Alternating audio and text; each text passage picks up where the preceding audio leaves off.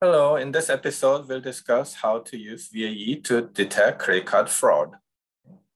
So again, the credit card fraud is to train user model, the VAE in this case, using just the normal transactions.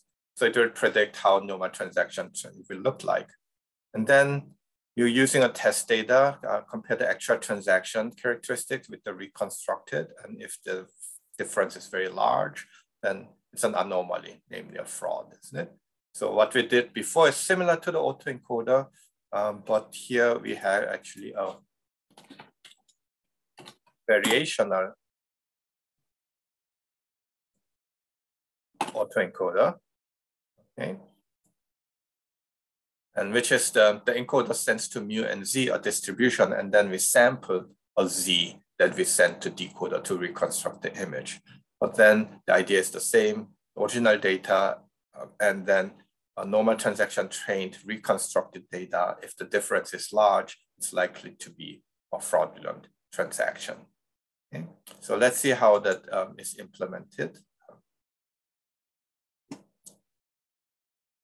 So the beginning part is very similar to the autoencoder fraud detection.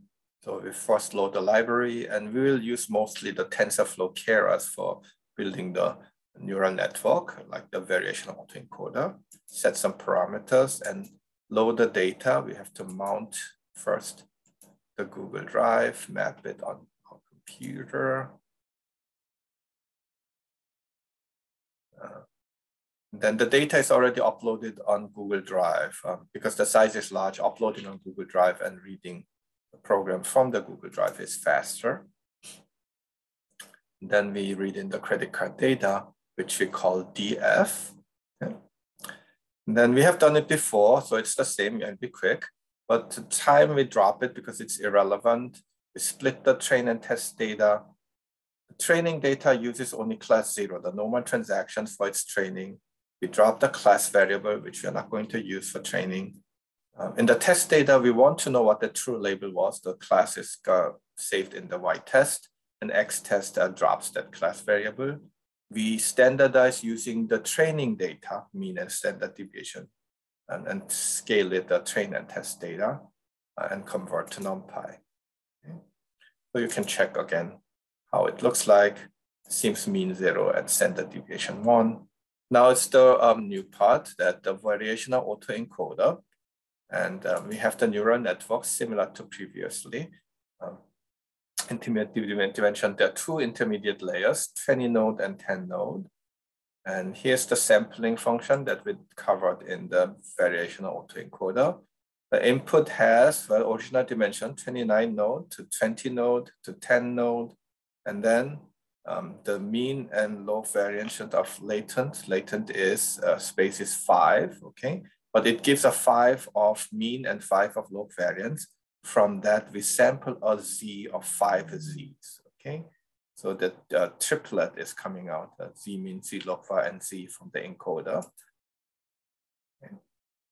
And then the decoder is pretty much looking like an autoencoder. It takes the latent dimension and blows it up to 10 node, 20 node, and then the original 29 node. That's our decoder. And our variational autoencoder, is basically taking the encoder's the third output, number 2, the Z, send it to the decoder to recreate a VAE image. Okay. And the VAE loss, again, is not just the binary cross entropy loss, but also includes the KL loss. So the total with the customized VAE loss. We train the network.